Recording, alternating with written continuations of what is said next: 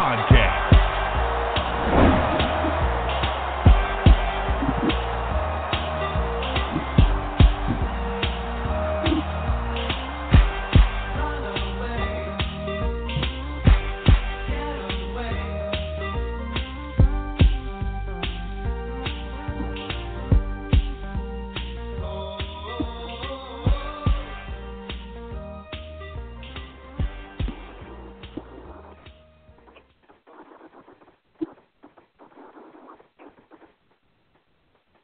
Do you want to experience the thrill of a Packers game at Lambeau Field?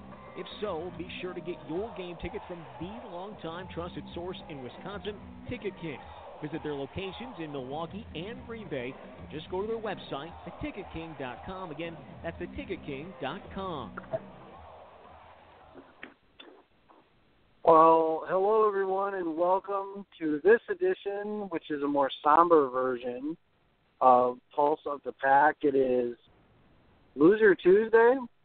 I don't really have a good title for it because losing sucks and I hate it, especially against the team that the Packers just played, which was the Minnesota Vikings, and we will get to that momentarily. I am your host, Jacob Westendorf. It's a normal Tuesday here in the middle of September. It's actually quite beautiful outside, so I'm enjoying some of the fall weather and such. Joined with me, as always, in the Twin Cities, Jason Perrone. Jason, are you hanging in Viking country? Yeah, it's pretty benign out here. I know that's bold for me to say. Maybe I just got lucky with my work environment. There aren't very many people in the office who are too brash, and even the one that was the most brash made some bomb-ass tortellini and brought it in, which completely redeemed her. So I can't complain. You know, it's funny being out here, first season as a resident in the Twin Cities. I have to say, a lot more chest pounding, but I think all those years of fool me once, shame on you, fool me twice have finally caught up with them, and I think everybody's kind of just chilling, baiting their breath right now and just kind of riding it out, waiting to see what's going on. Jacob, I think I had a first on Sunday in my time as a Packers fan, and, you know, I'm not like the youngest guy on the planet, so to still be having firsts at this point is kind of cool. I've always wondered what kind of Packers loss would I actually be okay with, because normally, and those of you who follow me on Twitter know, I don't handle that very well. I don't even handle bad stretches of winning games well. So I'm sitting there watching this game on Sunday. I don't know if it's because I know a lot of Vikings fans. I don't know if it was just because I had very tempered expectations. I know I flipped the script when we did our preview show. I predicted Minnesota would win this game. And then on Cheesehead TV, we did our predictions post. I had the Packers win this time, so I flipped the script. But I found myself oddly okay with the way that the game ended and the way that it turned out for some reason. So I guess if there's anything good that I can say about it, it's that it was a loss, and that sucks, but I was kind of okay with how it went down given the way that it went down. That's about the best way I can phrase it. Well, that makes one of us. I don't handle losing to the Vikings very well whenever. It doesn't really seem to matter. I've mentioned several times this is my least favorite team on the planet. It's that purple team in Minnesota. I don't care much for them, and especially all things considered. And we will get to all those things as to why I feel this loss was really unacceptable.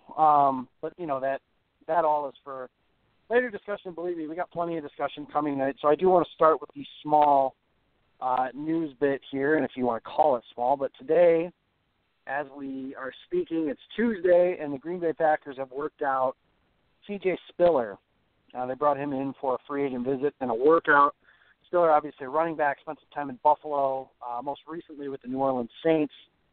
Kind of a gadget back, speed back, nice spread back, catches passes, really an adept receiver. And the Packers have an open roster spot at the moment. They never filled the spot that Jarrell Presley voided last week, which I thought was a little strange. And the Packers are down a defensive lineman, LaTroy Guion, 2 to 3 weeks with an MCL sprain, which leaves the Packers even thinner at defensive line than they were most recently. So they could use that spot for a defensive lineman. They could do some other things with the roster and add Spiller and a defensive lineman. It all remains to be seen what will happen here. But, Jason, I want to know, first off, Spiller's got a name, and it's a name that you recognize, which is uncommon when it comes to these types of workouts. So my first thought that I want to hear is, what are you thinking when you hear the Packers are working out C.J. Spiller? Well, Jacob, I know that you introduced that question for our audience because you already know the answer. We actually were talking about this earlier today. You actually broke the news to me because I was at work and didn't know that was going on. So I was encouraged to hear this because as soon as he got cut by New Orleans, my first thought was, well, you didn't go with Brandon Burks? Burks, correct. Yeah, Burks in the preseason. So they didn't go with Burks. They brought in Presley from Minnesota, who looked impressive on his measurables and from what we heard about him, but then we didn't see a peep from him in the opening week at all. And then they make the roster move and they let him go. And so he's obviously a depth guy. And you've got a third back position open per se because the Packers have traditionally gone with 3 running backs and a fullback. And Spiller's got experience. He's a first-rounder. He is exactly the kind of back that I think a lot of Packers fans have been clamoring for. Kind of I guess I'll call him a third down back, but Spiller can give you more than that. I mean, he can come in, catch the ball in the backfield. He's versatile. And this accomplishes something that, and Jacob, I'm drawing a blank on your positioning on this particular formation that the Packers run. I know you know how I feel about it. This is something that will get Randall Cobb out of the damn backfield because as much as he's a dynamic player with the ball in his hand and he can do special things, he has never done anything special out of the backfield. And the problem is, and we're going to break this down as we move along and talk about the Minnesota game and the Packers moving forward, when Randall Cobb is in the backfield, defenses know that he's probably going to get the ball. So every single time, but there's a high likelihood that he's going to get the ball. So when you've got 11 guys that know one guy is getting the football, that one guy is probably not going to break off a huge play. But you put Cobb back in the slot, you get your other wide receivers out there, and let's just assume that Jordy Nelson's going to slowly get his football legs back and improve as the season moves along, and Devontae Adams is going to figure out the drop seats. Jared Cook gets more involved. You've got too many weapons now. You've got a Spiller out there. They can't just key on him. It's something to take the heat off of Aaron Rodgers. I think it would be a great move. So I'm hopeful, and you know how I feel. If they don't pull the trigger on this, something's going to get smashed up against the wall. But I also know that something is probably going to get smashed up against the wall because we're talking about Ted Thompson, and we know how Ted rolls. Yeah, we do. We do know how Ted rolls, and typically it's unusual for him to sign somebody in the middle of the season. The last running back, I believe, that he signed from outside of the organization that had a name to him was Cedric Benson.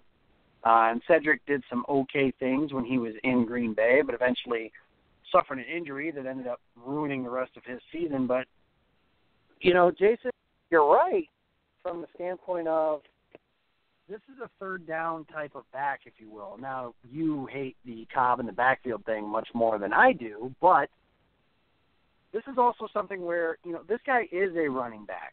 And, most teams don't really respect the run when Randall Cobb is in the backfield because it really is very rare that they give him the ball when he's back there.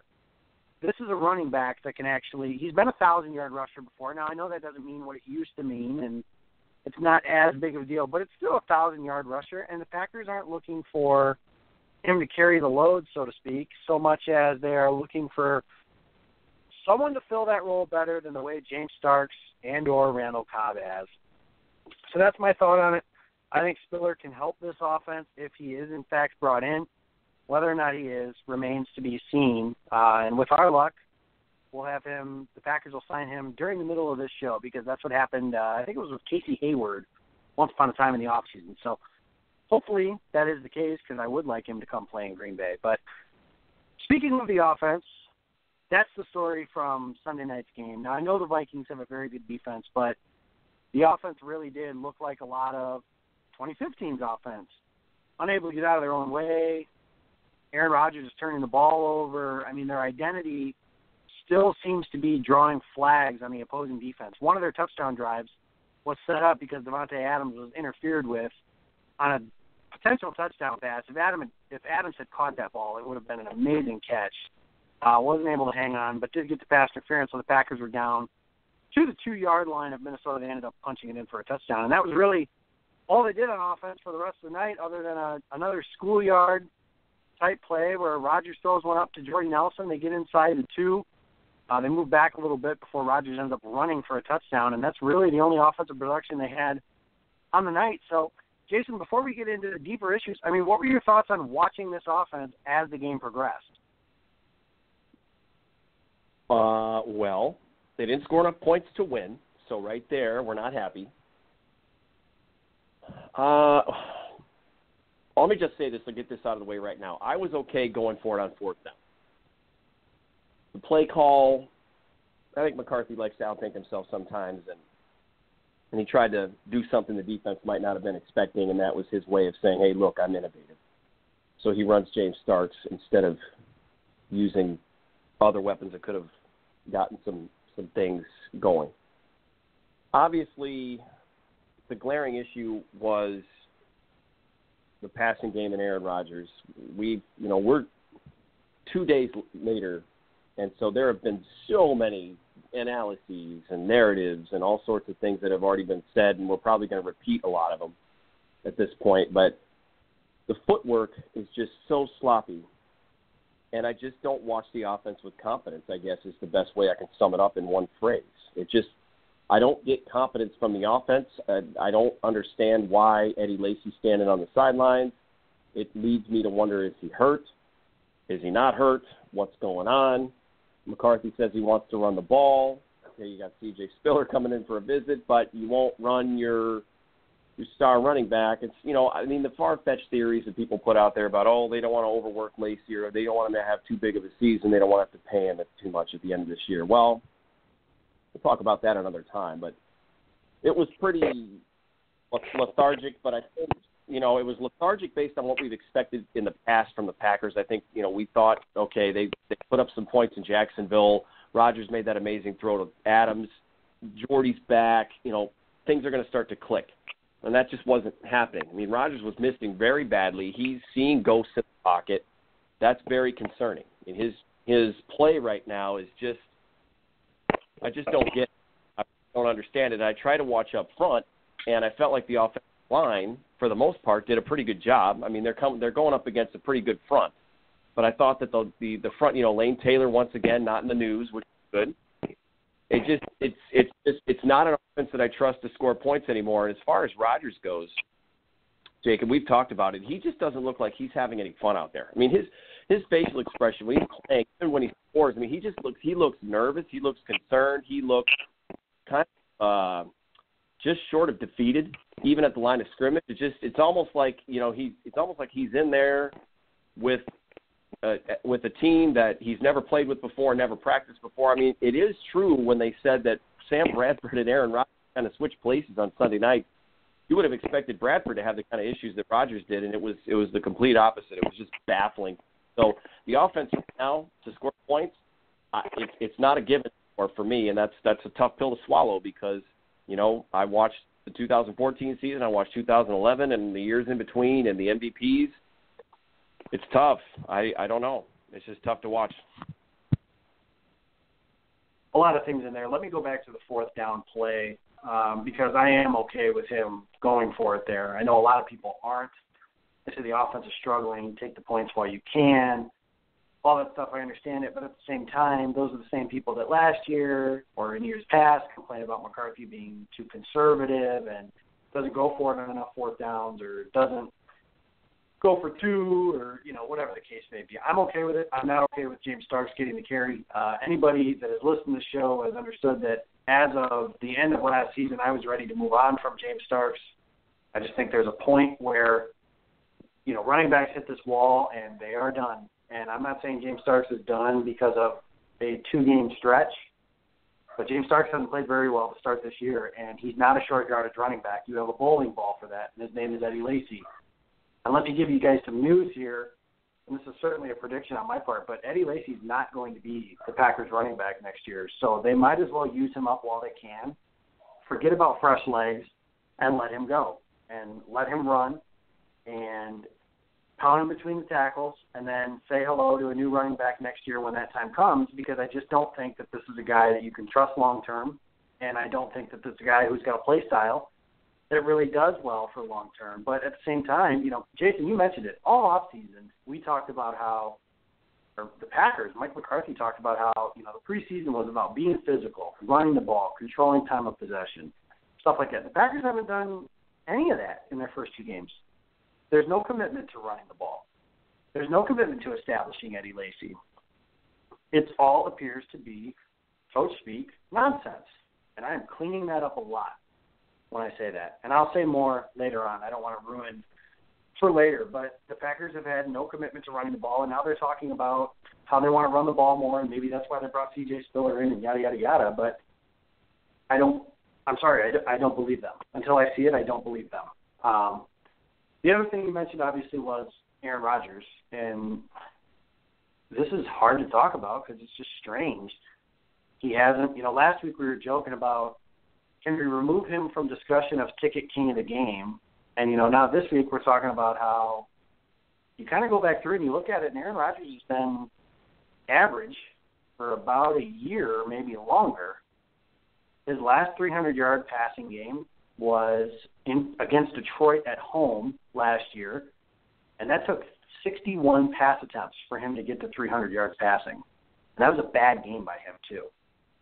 I mean, I know that 300 is not exactly a benchmark, but in today's NFL, that's not a hard number necessarily to achieve. And it's been a long time since he's thrown for 300 yards. He looked really bad on Sunday night. That's one of the worst games I've ever seen him play. He's waving the ball around. He fumbled 3 times, I believe. The only loss was fortunate to only lose the one.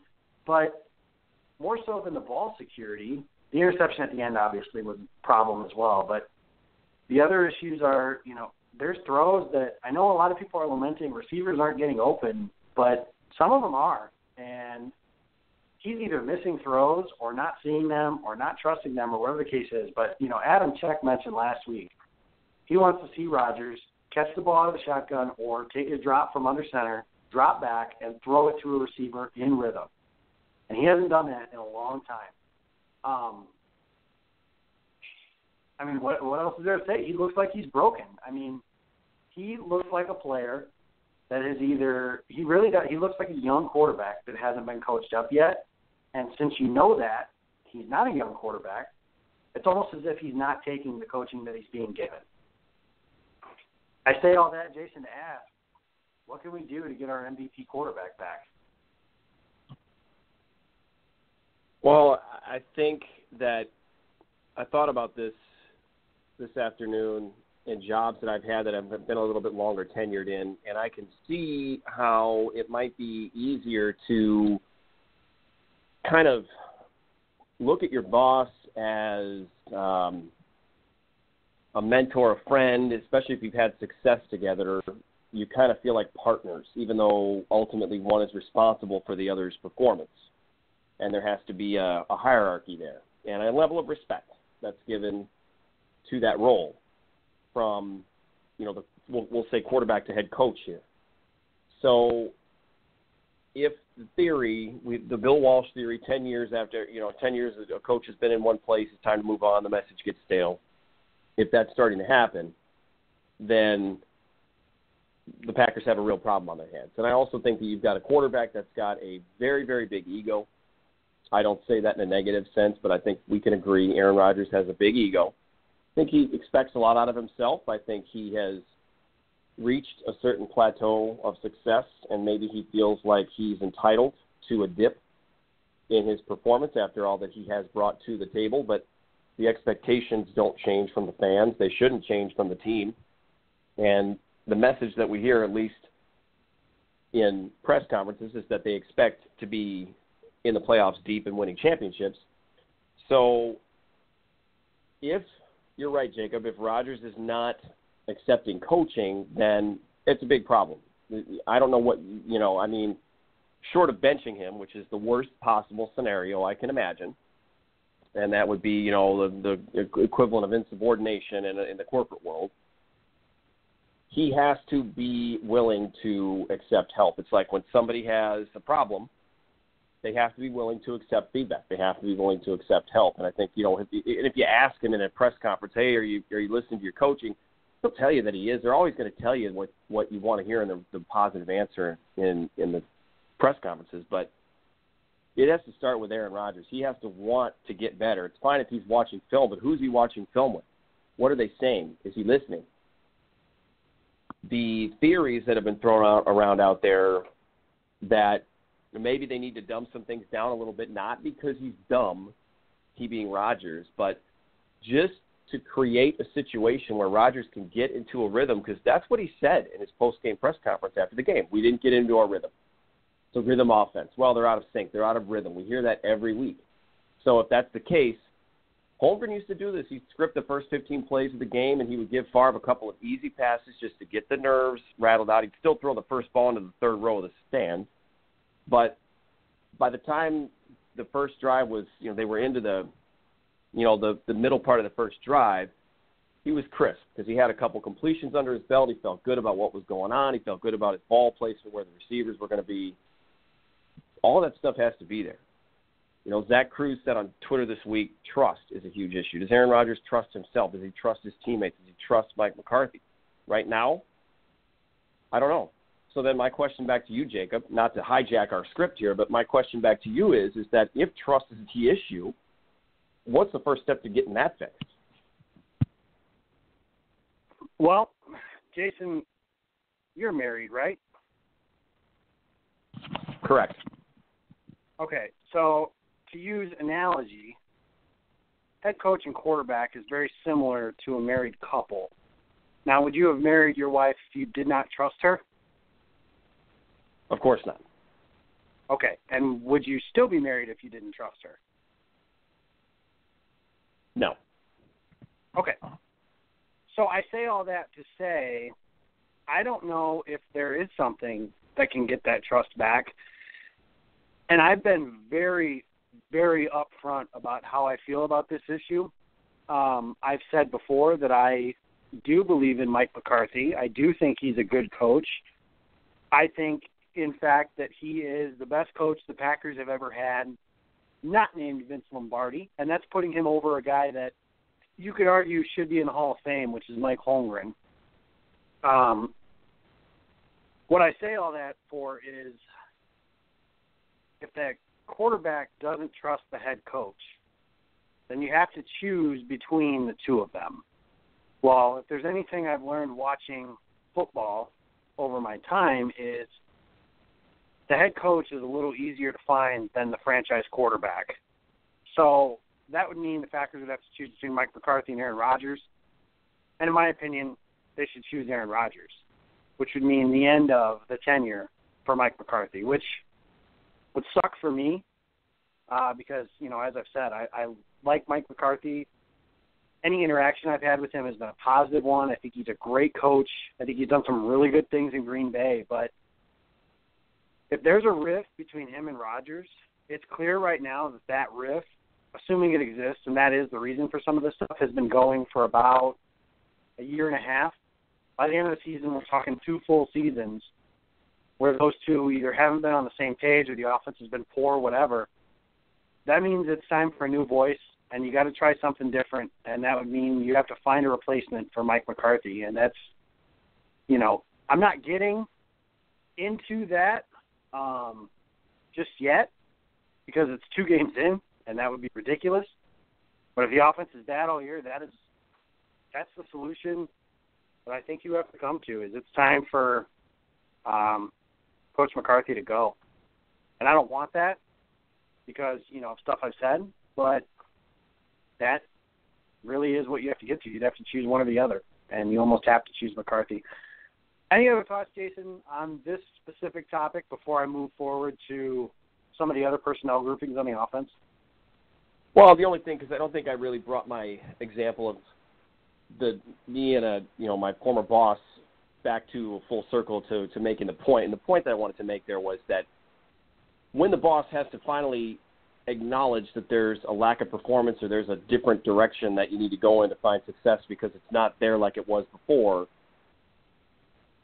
it's hard sometimes as the employee to accept that the numbers aren't there, the results aren't there, the things that you think that you're doing as well as you've always done them aren't, because you just don't see it from an outside perspective. And so then it's it goes back to that whole thing where, it's like, well, I know I had to actually have that conversation with a boss of mine, and I felt almost kind of betrayed, because it was like, hey, we've been through a ton of stuff together. I mean, we've been through low periods, high periods, and now all of a sudden you're cracking the hammer down. Like, what the heck is going on here? Like, have you forgotten who I am? And I think I took it more personally than I needed to, and it actually created a pretty big rift, and I ended up having to leave that job because of it. And so, like you said, Jacob, that may be what it comes down to, is that one of the two have to go. And right now, Aaron Rodgers has too many years left in this league, hopefully, and he's got too much to still give to the game of football and hopefully to the Green Bay Packers, that it's not going to be him. So, that's pretty much that. But we can move on. I at this point right now, I don't have a whole lot of trust in Aaron Rodgers, and it is really difficult for me to, if number one, admit that, and number two, say it out loud. But that doesn't mean that can't be changed. I agree. Something I tweeted on Sunday night during the game, or maybe right after, was, it's pretty simple. Until I see it happen, I am no longer considering the Packers a good offense. Now, I know that sounds crazy because, you say, well, they've got Aaron Rodgers, they've got Jordy Nelson, they've got Randall Cobb and Eddie Lacy and Jared Cook and all these weapons. Reality is, this game isn't played on paper. And on paper, the Packers have a really good offense. But that ain't where the game's played. And until I see it, I ain't believing it. And, that's kind of what I'm at with. I'm right with you there, Jason. It's hard to say. It's hard to admit, because the Packers have had a good offense just about every year since I started watching them play. And they don't anymore. And that's hard to admit. One other thing that I've noticed through the first 2 weeks, all offseason we talked about all these wide receivers and how do you cut this guy? How do you cut that guy? How do you not keep this guy? Stuff like that. Packers ended up keeping 7 receivers. Devontae Adams, Jordy Nelson, Randall Cobb have played 80%, more than 80% of the Packers snaps since the first 2 games of the season. Jason, I got to ask, what in the world is the point of keeping 7 wide receivers if the Packers are only going to use 3? I'm just as confused as you are. I don't know. I mean, this is classic Ted Thompson, Mike McCarthy work here. And they dressed all 7, and we didn't see Jeff Janis at all. And Jared Abbrederis, I'm sorry. I mean, he's not on the field enough. And I have a question for you, Jacob, before I kind of finish my thought. Did I miss a memo about Ty Montgomery not being able to catch a football all of a sudden? No, that's one of the points I was going to get to at some point. I don't understand it, but, that's kind of what we're getting at here. No, but there was no memo or anything that said Ty Montgomery couldn't catch football anymore. Yeah, I mean, he made the big play on special teams, and so it's like, okay, well, Ty Montgomery is supposed to be working his way back into the rotation and starting from the bottom. Insert the rest of the phrase for you Drake fans out there. He has definitely earned his way back via special teams. He made, he had the block punt. He's obviously not still hampered by the ankle, which is shocking to me. I think you and I thought that he was definitely headed for the physically unable to perform list. Then all of a sudden he was activated in camp, and so there he is, and now he's playing. But, he started carving out a nice little role for himself last year. Got hurt in the San Diego game, and I know that it might take a while for him to get back, but he's not out there at receiver. Abbrederis isn't out there as often enough. I mean, these 3 guys, you're just going to trot the same 3 guys out there. I mean, one of the problems with offense, and I agree with it, is that it's not catching anybody off guard. It's very predictable. It's not innovative. McCarthy's trying to do the old Vince Lombardi thing. Hey, the sweep is coming. Good luck stopping it. Well, everybody's stopping it. Everybody's stopping the Jordy Nelson, Randall Cobb, Devontae Adams express train. And Adams stops it himself with the drops sometimes. And, I wouldn't say he had any this last game. I actually okay this last game, but you're going to activate all 7 of those guys. Trevor Davis is finally back there at punt return. I think because Micah Hyde got hurt, even though he did come back in the game. I think they put Trevor Davis back there because they didn't want to expose Hyde any further. Okay, great. It was a fair catch. I mean, he had limited snaps at receiver. Jared Aberdeen's caught everything in training camp. I don't get it. You've got all these weapons. You've got all these different combinations of guys you can throw in there to give defenses a different look, to try to do some different things. Jacob, I mean, is it just the fact that the Packers don't have the right personnel? But, I mean, look at other teams. Every team seems to run some sort of a bunch formation, a stack formation. I mean, when was the last time we saw something from the Packers where they lined up and we said, wow? I mean, good question. I don't know. And, I don't know what the purpose was of keeping 7 wide receivers because, like you said, they dressed all 7 of them, and 3 of them were on the field. I think it was Trevor Davis got 6 snaps, and Jared Aberdeen got 5, or the other way around. One of those 2, though. Ty Montgomery didn't receive a single snap.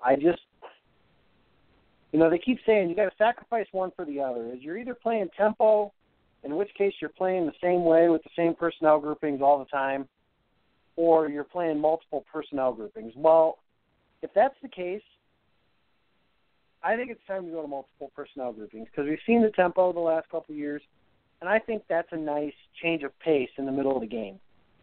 Something's it's similar to the Cobra package with Cobb in the backfield. It's a nice change of pace, but it can't be the identity of your whole damn offense. I don't think it can be that way anymore. I think it's time for multiple personnel groupings. I think it's time for more 2 tight end stuff. I think it's time for more 3 or 4 wide stuff. I think you can change stuff on a play-by-play basis, but you kept all these freaking wide receivers, and you're only bothering to use 3 of them. Now, I know that you couldn't only keep 3 because obviously at some point, knock on wood, somebody's going to get hurt, and you're going to need one of those guys. And I know that Janis has a club on his hand and probably can't play receiver. But there's still ways to use Aberderis and Montgomery and Davis.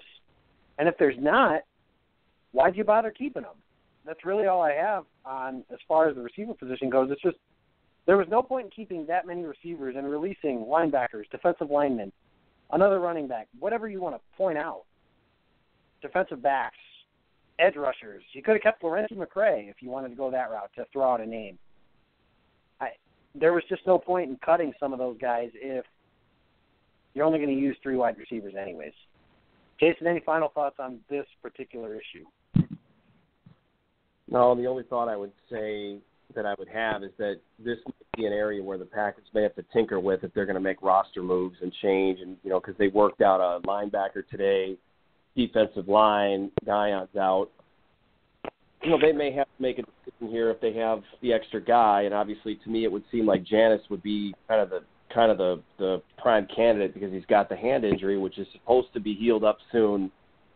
But they like every other guy, they're going to put somebody else, all these other guys out there. So that's it. I'm thinking, maybe that's the card that they play when they try to shuffle the roster around. Other than that, my hands are in the air. Well, you and I both, Ben, and, there's talk of the Packers have 52 men on the roster. Maybe Spiller's the guy who fills that 53rd slot. The Packers also will need another defensive lineman, more likely at least with Troy Guion missing at least 1 game, maybe more depending on how he heals over the bye week. If that were the case and they still wanted to keep all the receivers, you can easily release Joe Callahan and bring up a defensive lineman and stash Callahan on the practice squad if you so choose, but Lord knows with what the Packers have done and some of the stuff, there's still no reason for Joe Callahan to be on this roster. I won't let that go because that's just how it is. Let's get to the defense real quick. The secondary, which was supposed to be the strength of this team, wasn't good. Demarius Randall got roasted. Morgan Burnett got beat on a touchdown to Kyle Rudolph. But, the annoying part of this game is the fact that Sam Bradford had only been Minnesota for 2 weeks, and they lost to Sam Bradford, and he really did light them up. That's really him and Stephon Diggs lit them up. And that's with some of the other stuff that came along with it. There was some good. Kenny Clark played well. Mike Daniels was awesome. The pass rush as a whole, I think every outside linebacker either shared a sack or had one of their own. So that's encouraging. There's some encouraging signs from this defense. The Packers' rush defense is allowing less than 2 yards per carry. Adrian Peterson didn't get anything going the other night. I mean, there are some good things about this defense. Ultimately, though, this defense is one, at least in my opinion, that is more – it's set up to be good if the Packers' offense is still very good. And the Packers' offense is not very good, so the defense has struggled. But they have done some good things in their first 2 games. I think eventually the secondary figures it out. It's too talented not to, in my opinion, especially if and when they get Sam Shields back. Update on Shields today was he had a workout, which is a progressive step in the concussion protocol, so he may or may not be ready to go this week. That all remains to be seen. But, Jason, what overall feeling did you get? Because they only allowed 17 points. But they're giving up a lot of passing yards to a guy that wasn't around. And let's be honest, Sam Bradford's not very good. I know that he played well on Sunday, and he's going to get a lot of praise for that, considering the circumstances and everything like that. Sam Bradford is not a good quarterback. That's been proven over and over again in the National Football League. He is average to above on his good days. But he lit the Packers up. So what's your overall feeling on the way this game went on the defensive side of things? Okay, well, settle in here because I have a couple thoughts both on the game and on the defense in general. And with regards to Sam Bradford, Jacob, I think you're right. And that might be part of the reason why Vikings fans are kind of just sitting back and waiting, because they probably get the sense that they caught lightning in a bottle on Sunday night, and it happened to be at the perfect time. Now, the loss of Bridgewater, they are opening up their new stadium, and they want a victory in the worst way. And Bradford comes out and puts up, probably arguably his best game, if not one of his better games. I was listening to NFL radio, and I think he had 160 yards to Danny Amendola back in the days when they were with the Rams together. I mean, Stephon Diggs is a great receiver. What a steal for the Packers, for the Vikings. I wish he was on the Packers. He's on the Vikings. What a steal for Minnesota. So that combination right there, of course, it's kind of like when you're a new quarterback and you find that, you throw to your tight end as your security blanket, and all of a sudden your tight end has a career night for 12 catches for 120 yards because it's a new quarterback, and that was the guy that he got locked onto. Well, Stephon Diggs was that guy for Sam Bradford, and Bradford threw some pretty good passes. He threw some pretty amazing balls and gave his receivers a chance to catch them, and they made the play. So, I mean, all those factors came together, but I think, let's see how these next couple games go. They're at Carolina this week. Well, let's see how they handle that defense, because as well as Bradford played, he was on the ground a lot. The Packers defense got to him, and that was the encouraging thing to see, was that the pass rush got there. I gave game balls to Julius Peppers, Mike Daniels. It was good to see those guys playing well, especially Peppers in his limited role. That's what they're going to need out of him. If he's going to have his snap count reduced, they're going to need more quality out of his play. And, he may not have made any splash plays, but it was Kyler Fackrell that got in there on the tackle that got Adrian Peterson hurt, which, say what you will about Adrian Peterson as a person, and, but you never want to cheer for an injury. So, got Peterson knocked out. They had him in check. I'm convinced that had he played a whole game, I don't think he gets any much more than 50 yards. I mean, he could have easily broken one of his traditional Peterson runs for 70 and made a fool out of me for saying that. But the way they were playing him, it looked like they were keyed on stopping Peterson, and they wanted Bradford to beat him through the air. And unfortunately, it was the one out of 10 times that Bradford's going to actually do that. With regards to the secondary, it kind of brings up a point that I want to make, and that is that everybody keeps talking about how deep this Packers team is, how deep they are, how much depth they have. These young players are ready to step in. I don't know if I want to hear that anymore, because Sam Shields gets hurt. Now you've got Demarius Randall covering Stephon Diggs. You've got Quentin Rollins on the other outside spot. You got Micah Hyde in the dime, or in the nickel, I should say in the nickel. Morgan Burnett comes up and helps out, and then you've got Ladarius Gunter rotating in. Randall's just getting worked time and time and time again. And I know that some of the film studies showed that the Packers were playing a defense that I think was designed to kind of funnel receivers inward, and there wasn't anybody inward to pick up where Randall's responsibility left off. I don't know. Either way, it was not a good look for the secondary. I understand there's going to be a drop-off from your starter to your second, third guys, but at the corner, Randall, Rollins, and Gunter all have a long way to go before they bring something really reliable and solid to the defense on a consistent basis. I mean, last week, Randall was one of the better defensive backs, made some really nice plays. This week, not so much. It's all about that consistency. And you lose a lot of speed when Shields isn't on the field. Shields isn't on the field as well. So, you know, that's my take on the secondary. I guess to take it a step further, too, if they're going to continue to do the safety blitz with HaHa Clinton-Dix, they need to bring somebody in here to show them how it's done. I mean, maybe to get Leroy Butler to come in there and show them how it's done, because he is not good at blitzing the quarterback. I mean, he looks like he's going half speed, trying to bull rush an offensive lineman. Newsflash, you're going to lose that matchup 10 out of 10 times. You know, it's never going to work. I don't know why Capers keeps dialing that up. He's never gotten to the quarterback. I think he's got maybe one sack in his career. It was a gimme. I don't think he's ever really made it happen. I mean, he's best in coverage. Leave him in coverage. Put him back there and let him help with Stephon Diggs, who's, by the way, torching your corners and your secondary. So it doesn't pay, I don't think, to try to surprise the offense with the safety blitz from a good coverage safety when that safety is ineffective. You just pretty much took him out of the play. Now you got 11 on 10, in my mind. But moving to the more positive side of things, you mentioned Kenny Clark. I think Kenny Clark showed that he can play in this league, and he's going to grow into something pretty good if he can stay healthy.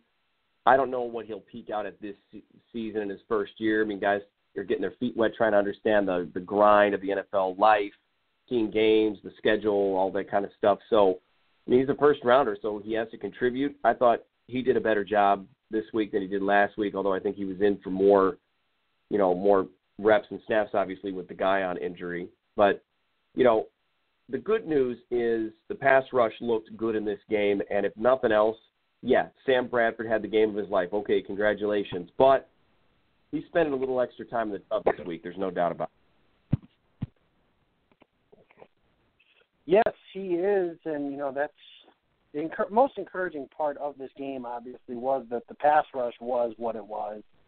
And it really was dynamic for most of the game. Like you said, he's spending some extra time in the tub this week. Hopefully the Packers can continue that going forward. One other thing that's a bit concerning, you know, talking about the secondary specifically is, you know, in the past, a redeeming quality of Capers' defense has been getting turnovers. And, you know, yeah, they give up some big plays, but they also make plenty of big plays. Packers have one takeaway so far this year, unless you count Randall Cobb taking the ball away on a fumble on, I think, the Packers' first offensive possession. But no takeaways yet, really, from the corners. No takeaways, actually, at all from the corners. The only interception you have is from Joe Thomas, and that was on a play where the ball was thrown behind the receiver, and Rollins tipped it in the air enough to where Joe Thomas could go and get it. So a little bit of concern there, a little bit of concern in the secondary, but overall, I think the defense as a whole, some of those things will get tightened up. When it comes to the two main units on the Packers team, offense and defense, defense is actually on the lower list of my worries. I'm far more worried about the offense and, you know, what can they do to get back on track. So that all remains to be seen. The Vikings game is over, which leads me to the final segment of the Vikings portion of this show, and that is your guys' questions. Some of you have sent a couple, and we appreciate that, obviously. We answered a couple of them. Christina Jenkins, you got your own segment, so congratulations on that. Why the Packers are keeping 7 receivers if they're only going to use 3. Great question, and as you can see, we built in a segment to this show for that. Here's our other questions. We have 2, specifically 3. Actually, I take that back. We have 3. The first one from Jacob Padilla, and that is, how do the Packers fix this mess? Jacob? I wish I had a good answer for you because I really don't know. I can give you my best bet, though, and that is that, you just kind of start, to use Zach Cruz's words, treating Rodgers like a young quarterback. You got to build him back up, help him trust what he's seeing, help him trust his teammates, help him trust the offense because, the other thing I did see, for as many people that talk about how the receivers aren't open, there are plays where receivers are open and Rodgers just isn't seeing them or isn't hitting them with the ball. So that's the big part on the offensive side of things, I think, can fix the mess. And the other thing, and I'll kind of answer this later with another question, is you say you want to commit to your run game and do it. Stop saying it because saying it doesn't actually commit to it and do anything on the field because the defensive coordinator doesn't think on the other side of things of, I know that they've thrown the ball quite a bit early on here, but McCarthy said in his press conference this week that they want to commit to running the football, so they're going to do that. So I'm going to play a run-oriented defense here. That's just not how it works. So, Jason, to answer Jacob's question, how do the Packers fix this mess? A guy with your namesake. And Jacob's actually a longtime follower of mine, so I guess since we've already covered a lot of it and we're going to kind of continue to break that down a little bit as we move ahead and look ahead, Packers just have to decide who they're going to be and what they're going to be. Do they want to be a team in disarray? Do they want to let their personal agenda overtake the goals of the team and the success of the team or stifle the success of the team because they're a distraction? Or do they want to get on the same page and figure out what it is that they want to be and what they want to – they tell us on the topic of saying things and not doing them, they tell us all the time, we want to be a playoff team. We want to go to the Super Bowl. We don't hang division banners at Lambeau Field. Well, if you want to do all that stuff and you want to be that, then you're going to have to get together and you're going to have to work as a unit, work as a team. You're going to have to try to improve yourself. You're going to have to allow yourself to be improved. They basically have to find their identity in a nutshell. This team needs to find its identity, and I would say, we keep saying, it's only week 2. That's fine, but let's not wait till halfway through the season to get this thing done. This team needs to start putting some quality wins on the board. And I don't care how the opponents in the division look on paper. You got to win your divisional games, and they got to win some of these tough road games and build that momentum. So when they get to the end of the season, hopefully as they're competing for a division title and top and high playoff seedings, they've also got some mojo working in their favor. And that's my big picture answer to the whole thing. Figure out who you are. The old identity thing creeping back in. Lovely. Love talking about those things. Next question comes from Ricky at SlickRick858326. He wants to know, are these offensive miscues just early season sloppiness or something legitimate to be worried about? And, again, I know we kind of discussed this, but to answer the question, I'd probably say a little bit of both. There's some things I think that are early season sloppiness, lack of game reps. I mentioned it during training camp. They can talk all they want about how they practice and they practice against their defense, and that helps them more than a meaningless preseason game. I understand all that. I'm just not buying it. Nothing really substitutes for live game reps. And you can see plays that Rodgers and Nelson, for example, typically make in their sleep that they aren't making because they don't have game reps. Now, it's also something to be worried about because it's been going on for a year. And I mentioned earlier, Aaron Rodgers doesn't have a 300-yard passing game since they played the Lions at home. That was in early November of last year.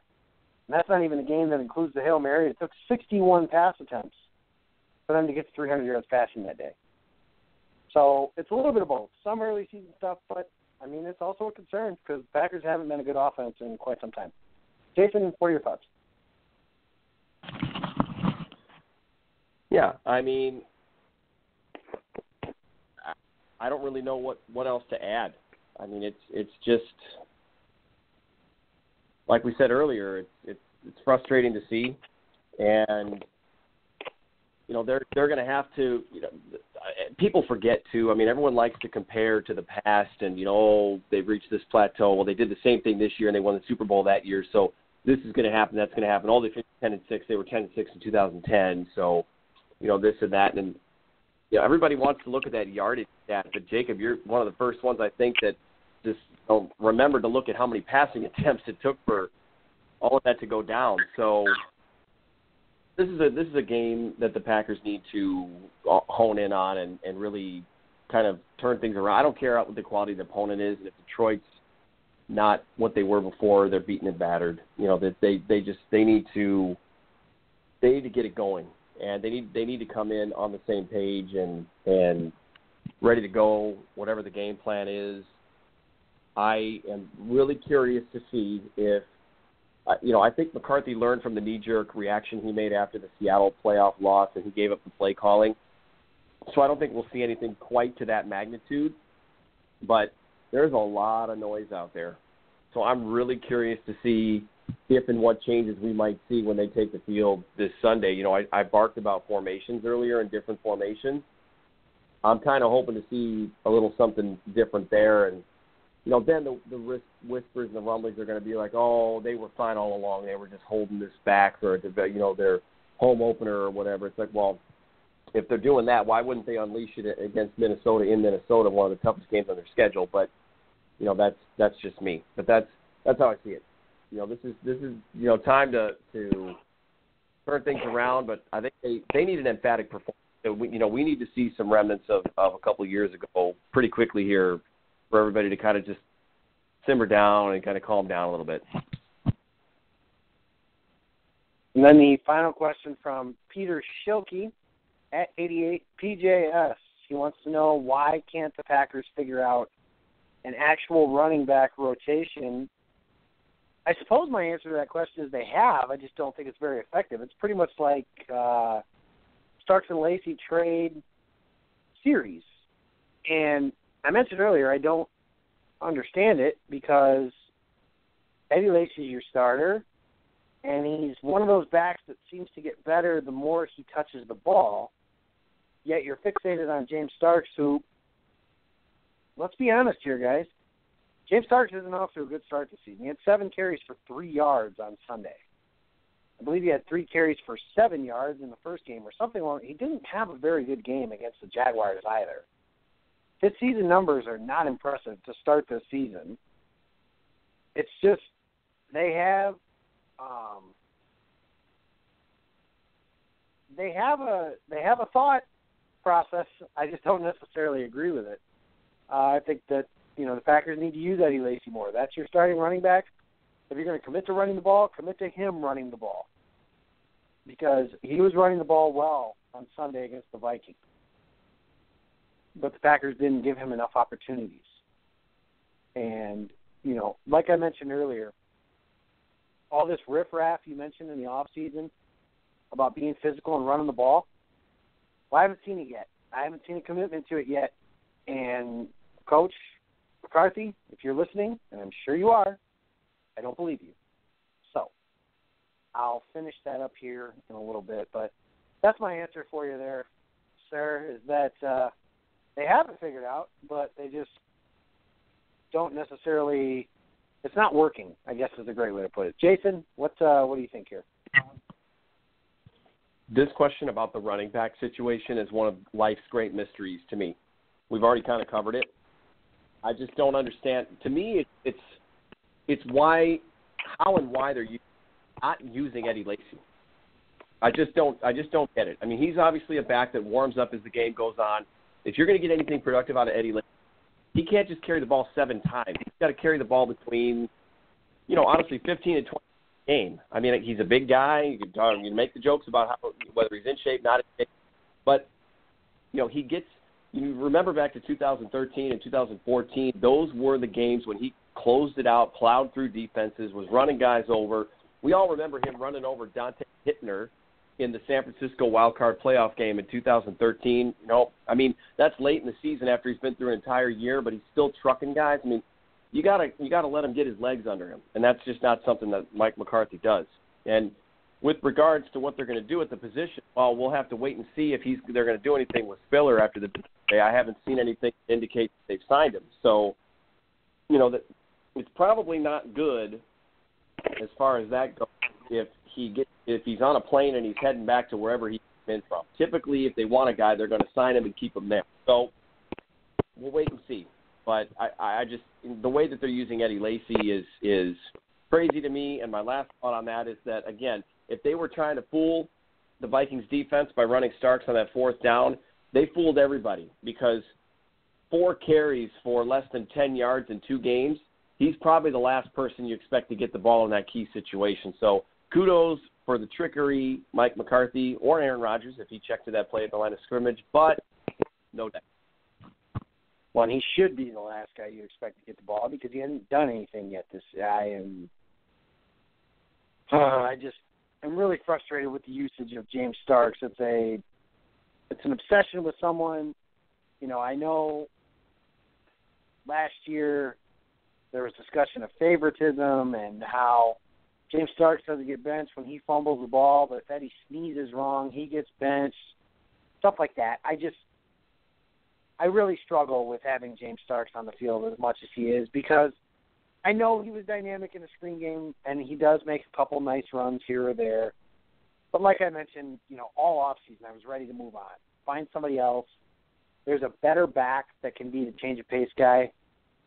And oddly enough, someone similar to that is a guy that worked out today, and his name is C.J. Spiller. So let's move on to the Lions, to quote Bill Belichick. We're on to Detroit. Jason, Packers-Lions, it's the home opener. Oh, no, I take that back. Ticket king of the game for the Vikings game. Jason, real quick so we can move forward. I know you mentioned a couple guys you gave game balls to. I'm asking you to only pick one. My ticket king of the game, Mike Daniels. Destroyed everyone on the Vikings offensive line and really set the tone for the Packers defense early against Adrian Peterson. They held Adrian Peterson in check. So Mike Daniels, my guy. Jason, who's yours? Julius Peppers. Came in, spot duty, aging veteran, but we kept him around for a reason, and he proved why he's on this roster and hopefully can continue to do that throughout the season. If he can throw down 1 sack every game that he's out there, he would probably surpass expectations, but love the way he played. That's exactly what he's there for. He got the job done. Yeah, it was nice to see Julius Peppers as well. He had a really good night, as did the whole pass rush. But now, for real, I promise for real this time, guys, we are on to Detroit. Jason, home opener. Typically at home, the Packers' offense has been better than it has been on the road. What do you think the biggest key is here for the Packers' offense? And, mine, you can kind of see what's been building up. Mine is very simple. Do what you say you're going to. You emphasize things. You're going to commit to running the ball. Don't just say things that have no substance to them. If you say you're going to commit to running the ball, commit to running the ball. If you say you have 7 wide receivers, use more than – well, you don't say that. You do. If you have more than 7 wide receivers, use more than 3 of them. Change up the formations. Change up the route concepts. Change up the way that you're coaching up Aaron Rodgers so he can see the field better. Whatever the case is there. But the key to the offense is really making the plays that are in front of them because they're not doing that. There are plays that they are missing, and those plays they are missing, they used to be able to make up for because they had the big play. Well, they don't have the big play right now, so they need somebody else to make up for that. They need to hit those small plays so they eventually could potentially get a big one. But for now, they're not doing that. So if the Packers, it's kind of complex, but I think it's simple. If they say that's what they're going to do, they want to commit to running the ball, commit to running the ball. Hit the plays in front of them, see if maybe you can take a couple shots. But this is a game where the Lions have a lot of guys that are banged up. They really, really should be able to win this game. But they have to be able to score more than 14 points. So that's where it starts. Make the plays in front of you, do what you say, be what you say you are. Jason, biggest key for this game on offense? Well, I mean, maybe my key is the same thing as yours. I'm just maybe wording it a little bit differently, or maybe they are different. It depends on how you interpret it. But the offense needs to dictate. They need to run their system. They've got to be proficient in, and this is going to fall on the coaching staff to kind of scheme it up against Detroit's defense. But run a play and execute it the way the play is drawn up. I get it that your receivers have to beat their guys, but if Aaron Rodgers isn't as accurate as he was before, it's tough for him to make some of those throws. I think maybe we will probably, this trend continues where he's not as accurate and he's not as good. We'll probably go back and watch some old tape of him a couple years ago and look at some of the throws that he's making and just completely forget how incredibly razor sharp he's been in the past in getting his balls to his receivers, tight spots. It's like, he doesn't throw interceptions. But, one of the reasons he didn't throw interceptions was because he was so accurate and trusted his receivers. So they got to go out there and dictate the pace on offense. They got their plays need to work.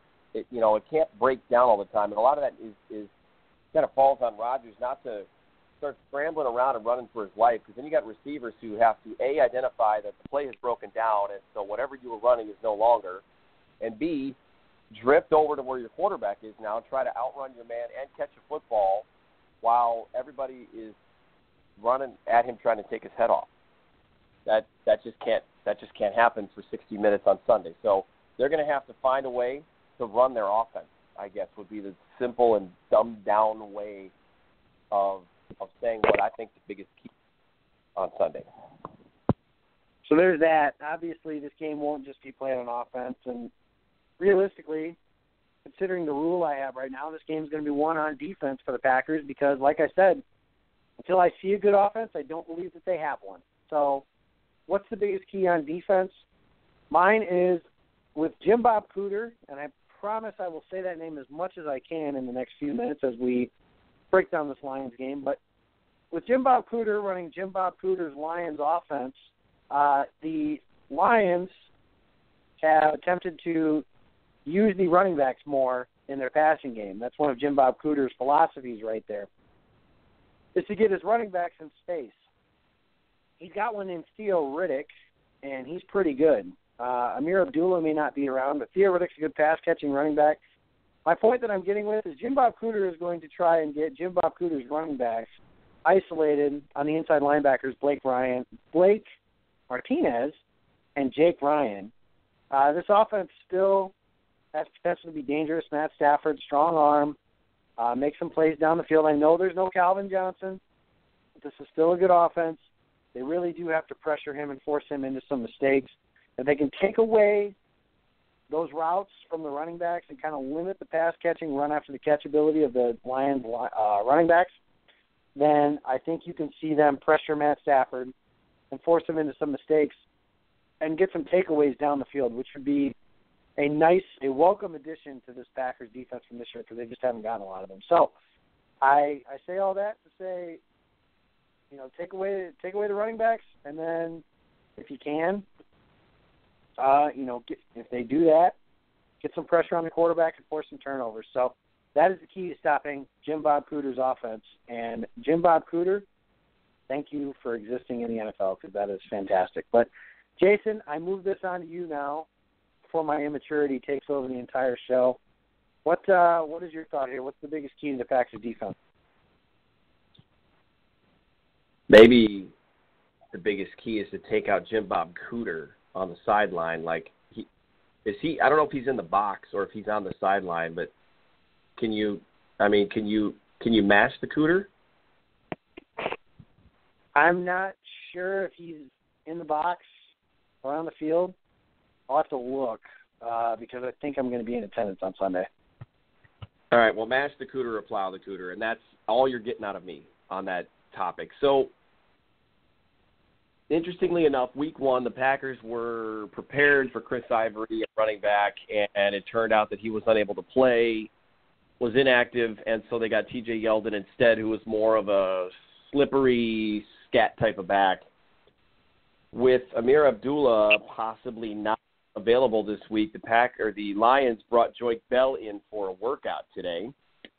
And if they do end up signing Bell and he ends up playing any significant snaps, it's going to be the opposite effect where they will have prepared for a slippery scatboard type of back, and they're going to end up getting a big power guy. And Joyke Bell has actually had some decent games against the Packers in the past. I don't know how well he would come in and acclimate right away, even though he's been with this team for years. So that's something to keep an eye on. But to me, it's going to be getting pressure on Matt Stafford. Matthew Stafford has actually not played awful this season. He hasn't been terrible. So, it's the Lions. They don't look to be as solid as they've been in years past, and they don't have Calvin Johnson and Eric Ebron. Who knows? I mean, when he decides to show up and play, he's a weapon and a half and a great talent, but sometimes he's either absent or he's dropping footballs. I think it's going to be getting pressure on Stafford. Last week it was stop Adrian Peterson, stop the run. The run defense looks like it can do a pretty decent job on its own. I think they work on trying to get to Stafford. I don't want to see Ha Clinton Dix trying to blitz the quarterback.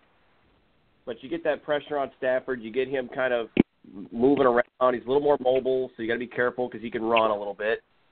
But that'll get the Lions off their game. And then I think the Packers force a couple turnovers, and that's something that I think can really team. And then you get a score that's a little bit more indicative of what we're used to, where the Packers get into the 30s and their opponent lands in the low 20s. That's kind of ideally been the formula. So that's me. We want to see Matt Stafford on his back on Sunday as often as we can. So you have that, which leads us to one final thing. That's the game prediction, and I will go to mine. As I said, until I see it, I don't believe the Packers have a good offense, but I think they can win this game on defense. The Tennessee Titans just shut down this Lions offense. I think that the Packers can do some things. They've forced Stafford into some mistakes before. I think they can do that and get just enough on offense to eke out a win at Lambeau Field in the home opener for the fans. So I've got Green Bay 21, Detroit Lions 17, with a big win coming on the defensive side of the ball. Jason, what do you think here, Packers or Lions? Packers, and I'm going to give a little love to the place kicker, Mason Crosby. He's going to tack on a field goal on top of your prediction. So I got 24-17 Packers somehow, some way. Late in the fourth quarter, there will be some situation where Detroit could possibly tie it up. But I think the defense is going to come through, whether it's a big sack or a turnover. Packers get the win in their home opener. I have a hard time seeing them dropping this one, especially 2 years in a row after beating Detroit umpteen years in a row at Lambeau Field. Right the ship. It's not the blowout that we're all hoping for. It doesn't matter. Get back in the win column, take the week off, come back fresh and ready to go. And then I think they've got the Bears coming off the bye, don't they? I believe it's the Giants and then the Cowboys and then the Bears.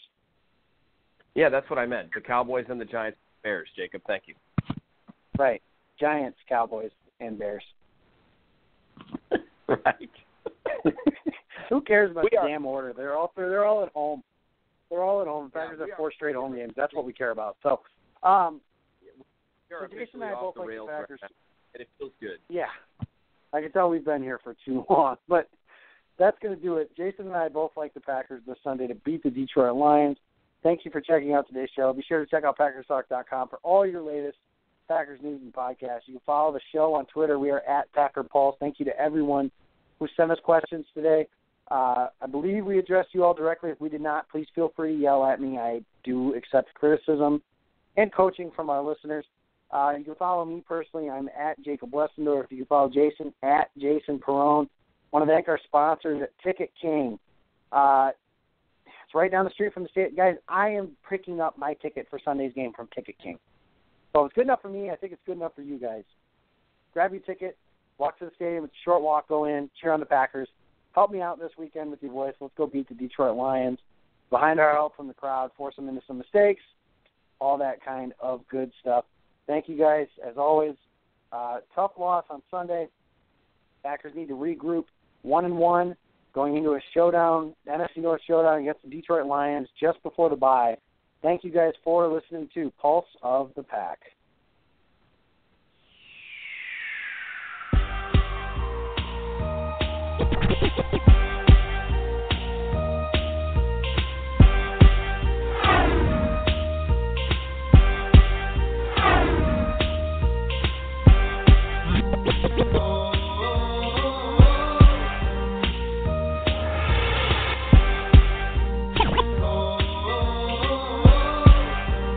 Pulse of the Pack podcast. Do you want to experience the thrill of a Packers game at Lambeau Field? If so, be sure to get your game tickets from the longtime trusted source in Wisconsin, Ticket King. Visit their locations in Milwaukee and Green Bay, or just go to their website at ticketking.com. Again, that's theticketking.com.